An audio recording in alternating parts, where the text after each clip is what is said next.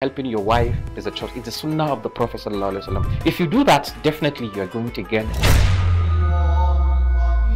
You need to start with being medically fit, especially if you have a health condition. I lock up myself in a restroom and I gorge myself with a bottle of a drink. Who's gonna know I did that? Nobody. But then I don't do that. Engage yourself in charity. It cleanses the soul. What do you think about our naan bread and chicken kebab? Beautiful. Assalamu alaikum wa rahmatullahi ta'ala wa barakatuhu. Welcome to yet another thrilling episode of Ramadan with Hollandia, a lifestyle program designed to nourish your soul with important discussions centered around the month of Ramadan, and where we also nourish your taste buds with interesting recipes from our kitchen. I am Asma Gambo. Kafin mu fara gabatar da shirin, bari mu je hutun takaitaccen lokaci. Sannun ku da ci gaba da kasancewa da mu. Ramadan is a time Muslims strive to strengthen their self-discipline. However, there are social pressures peculiar to young people that can make the observance of Ramadan challenging to them. My guest on this episode is Umu Kulthum. I'm delighted to have her here. Umu Kulthum, welcome on the show. Thank you. I'm so happy to be here. Yeah, Azumi. Alhamdulillah. MashaAllah. So let me ask you a question. What do you understand by the term peer pressure? Well, I understand peer pressure is a feeling of being pressured to conform to the expectations of your peer, your friends, doing a behavior that you normally don't do. Okay. Going up to their expectation. I think you have to be sure that you're a lot more bigger age, or like bad things they normally do. Okay. Or sometimes peer pressure, we can have it in a good way, because they have like positive and then negative bad. So I'm glad that you mentioned that we have two kinds of peer pressure, that leads me to my next question. Most of the time people think when you say pressure, like peer pressure, it's usually negative. So I'm glad you mentioned that there's a positive and a negative. Can you just tell me more about that? What do you see as the positive form of peer pressure, and then which one is the negative? You see, during Ramadan, me and my friends, we have like a competition. Okay. For recitation of the Quran. We like through the 30 days of the Ramadan to complete the whole recitation, the recitation of the entire Quran. Holy Quran. Yeah. Inshallah. So normally it's not everybody that gets to complete. Okay. So anybody that completes it is like the winner, the leader of the group or something. And then sometimes, like the last time I won, Okay. my best friend's mom got me a gift and I was so happy. She was jealous. Oh, because that's I get to nice. finish. So that's a positive kind of pressure. Yeah. Okay. But like a negative kind of pressure is some of my classmates, they feel they are not old enough to like do all their Ramadan, and which is a bad thing. We are already big enough to fast all our fast without It's compulsory on yeah, you at already this age. compulsory on us at this age. But then most of them don't do that. So how do you keep up with this negative pressure? How do you deal with it? Well, knowing that after every fast, I get a reward from my mom's friend, or either my mom Annie. But to top it almost importantly, I know that I'll have a reward from Allah. So I'm very happy about that. MashaAllah. At least you know you're doing it for the sake of Allah. Yeah. The gifts from your parents is a bonus for you. Yes. Can I want to also get a reward, please. Let me get a gift for fasting. MashaAllah. We know that our reward is with Allah. That's amazing, Umu Kulthum. So how can observing fasting now during the month of Ramadan keep the youth away from, temptations? Yeah, like fasting in the month of Ramadan, like fasting is refraining yourself from doing whatever you want to. I think it's the way you build up your self-control. Okay. So knowing you can control yourself from doing bad things during Ramadan, I think it makes you feel better that you can keep that up. So how can Ramadan keep young adults like you away from temptations? Fasting is like it acts that refrain you from doing what you are not supposed to do. So actually knowing you're fasting, you wouldn't listen to too much music, social media, and then of course you're not supposed to be sitting with your friends or gossiping about people. It's very important, that gossip part. You're not supposed to be, of course, backbiting, gossiping. You do not want to be caught doing that while you're fasting. While you're fasting. And the Prophet Muhammad sallallahu alaihi wasallam said, when you are fasting, you should refrain from doing any evil deeds, fighting, backbiting, and that if anybody tries to fight you, tell them inni sa'imun, I am fasting. So, and knowing that fasting itself is a form of discipline that helps you to stay on course. Yeah. Excellent points. Excellent points. So you've mentioned all of this now. So how are you able to achieve the self-control? Can you give me examples? Yeah, I have like a secret. I have a strict timetable. Okay. I have time for recitation and time for my ample rest. And then I have time for a little bit of social media. So even though I know that I can't make these things work, so I have a 30-minute alarm on my phone. Okay. So the moment that alarm rings, I know I'm supposed to keep my phone and recite. My alarm says, Mommy, tache ki addu'a.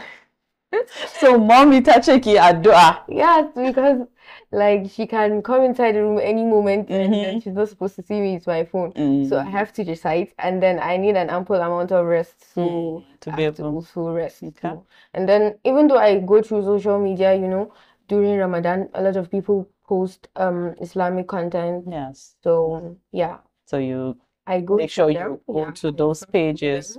Yeah, like read new hadith. I find new hadith. I don't know. And then I love reading about the Prophet. MashaAllah. MashaAllah. So Umu Kulthum has shared her secret with us. Set your alarm to remind you to make your zikr, to recite your Quran. To jama'a, yanzu kuma bari mu leƙa kitchen corner ɗinmu inda za mu kawo muku abinci mai ɗan karan daɗi. Ku dakace mu.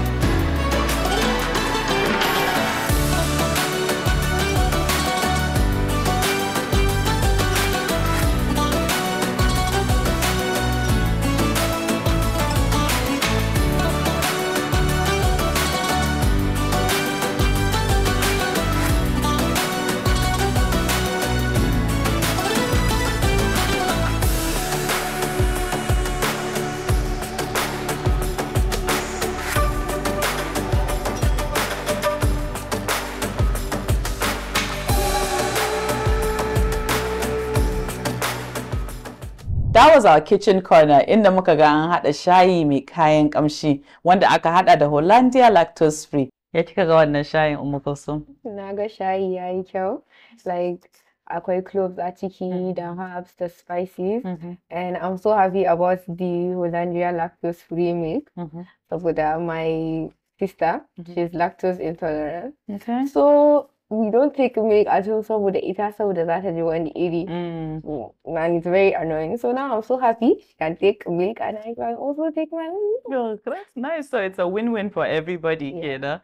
Okay. Umu Kulthum, in a world full of distractions like social media, how do you limit the hours you spend online during Ramadan?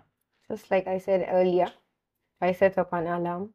So I know the time that I have to use my phone and then the time that I have to recite. So, and on social media to prevent myself from listening to music, watching about celebrities and their lifestyles. Even though I know it's a vanity, I know that's why. I know, I was using my smile to judge you, like, Yes, even though I know it's a vanity, so I do search up on hours because the things you search up on, are the things that come out on your suggestion. Yes, they pop up on my suggestions. So yeah, but mostly it's the alarm that helps me. Yeah, because it says mommy tache ki addu'a. And just like a spell, just when I keep my phone, she's by the door. She will just appear. Yes. You can make it. We need to thank mommy, because just when her name it comes up on the alarm, it says mommy tachik tashkijeki sallakoki at door, and then we see mommy come to the door, magically appear. Yeah, seriously. And like, where were you? Where were you? Did you fall from the sky? It's like, I just killed my phone just right now. Yeah, but the alarm helps me a lot. Yeah. Like, da'wah. Inshallah. Okay, that's nice. So, what advice when a shower as I can buy youths like you, I can not succumbing to peer pressure? What do you think, they should do? How would you advise them? I think you should know who you are, where you're from, and the kind of parents you have. Yeah, there's different, every household has its types of discipline. They have their way of discipline, they have their way of showing love to their children too, and you should be content with what you have. It's not mostly what somebody has that you must have too. So our parents are trying hard, and Absolutely. yeah, they are trying hard, so we should be thankful, and we should also not break their trust too. Okay. And you're told to do something, you do it just the way, and don't lie. I'll emphasize on the contentment, because some girls, they think if so person has this thing, I also need it. I also need to have it, but it doesn't go that way.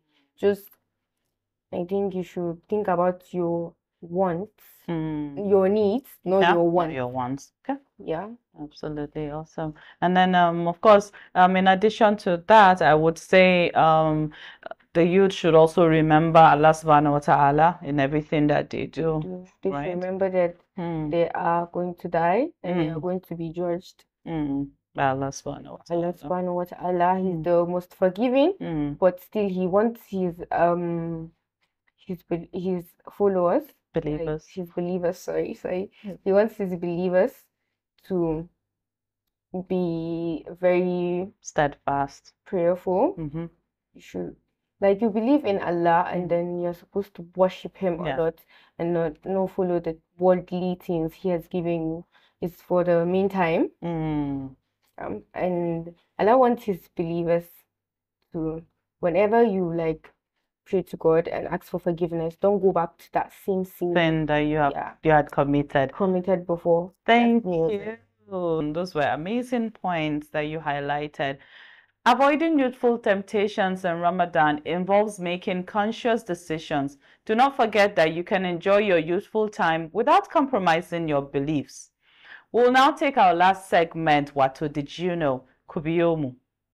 Did you know that Hollandia is a powerhouse that provides you with a variety of dairy-based products such as drinking yogurt, evaporated milk, lactose-free milk, UHT milk, and powdered milk. Umu Kulthum, mun gode da zuwan da kika yi mana. I hope when I invite you the next time you come again. Inshallah. So before you go, I have a gift for you. Really? Yes. So Umu Kulthum. Ga saƙo nan daga kamfanin Hollandia. I'm so happy. Naga lactose free. Masha Allah. To jama'a, anan nake cewa sai mun haɗu a cikin shirinmu na gaba. Ni Asma Gambo nake muku fatan alkhairi. Ma salam.